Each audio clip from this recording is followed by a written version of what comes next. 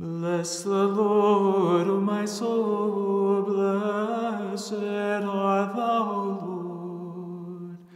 Bless the Lord, O my soul, and all that is within me, bless his holy name. In the name of the Father, and of the Son, and of the Holy Spirit. Amen. Today's gospel makes it very clear that we must be prepared for the day that the Lord returns. The day and hour we will not know, but we must be prepared. Every single day and every single hour, all of us, myself included, face temptations and trials. And oftentimes those are moments and events that distract us from the path. They keep our focus on worldly things. Is my boss still mad at me today? Is my wife upset with me today like she was yesterday? I wish my neighbor would mow his lawn. There are all of these worldly distractions that keep us from being focused on preparation for the day that the Lord returns. The hour and the day that we will not know, and that will be actually quite a surprise for us. Imagine you're walking in the thriftway and all of a sudden the heavens open up and the Lord is returning, and you're thinking, oh, I was worried about whether I wrote a check for the insurance today. Did I forget? And now the ultimate insurance policy has been displaced by all my worldly concerns.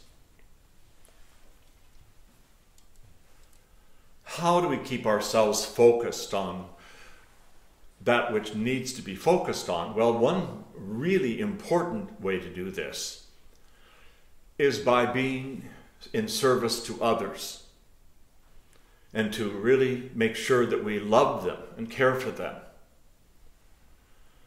The Lord says, how can you love God whom you have not seen if you do not love your neighbor?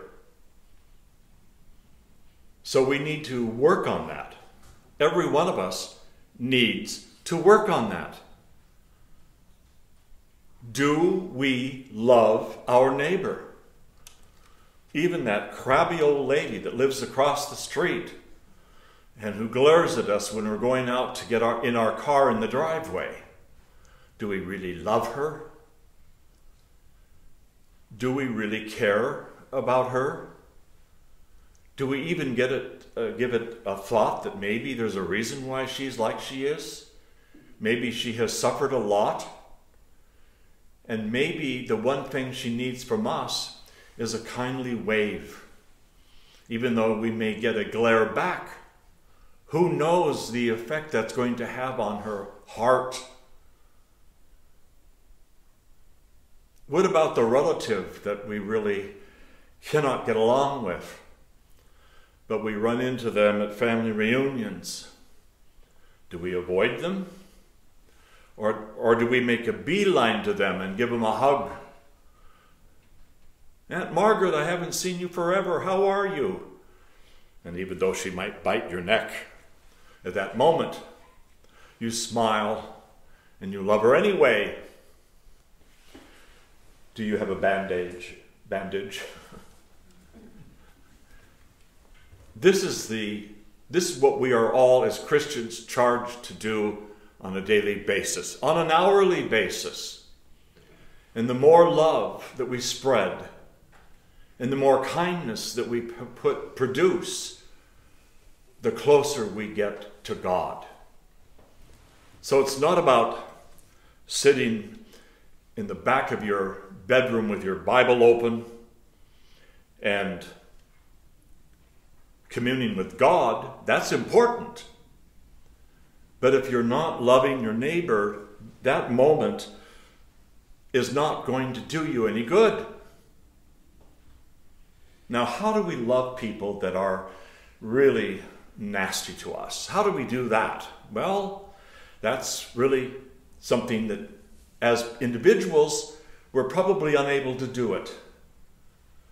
But with God's help, we can do it. With God's help, we can indeed love even the unlovable. About 20 years ago, when I was in the heart of doing my once-a-month prison ministry, there was one prisoner that was absolutely irritating. He wasn't in my Orthodox study group, but he was someone that seemed to be put in my path after, when there were over 2,000 prisoners, and I don't know how it worked out, but every single time I would arrive, he would be there and he would be glaring at me, and oftentimes make unkind remarks like, "Oh, it's you again?" Or things I can't even repeat. But I always smiled, and I always nodded, and I always said, "How are you this afternoon?" And regardless, he never said anything kind back until one day he came to the Orthodox study group. And about a year later, I baptized him into the faith. Who knew? There are miracles like that. But all those miracles happen when we love our neighbor. And in loving our neighbor, we learn to love God.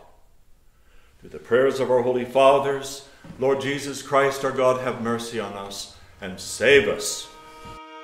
If you have found this content to be a blessing, please like, share, and subscribe. Thank you. Both now and ever and unto the ages of ages. Amen. Only begotten Son and immortal Word,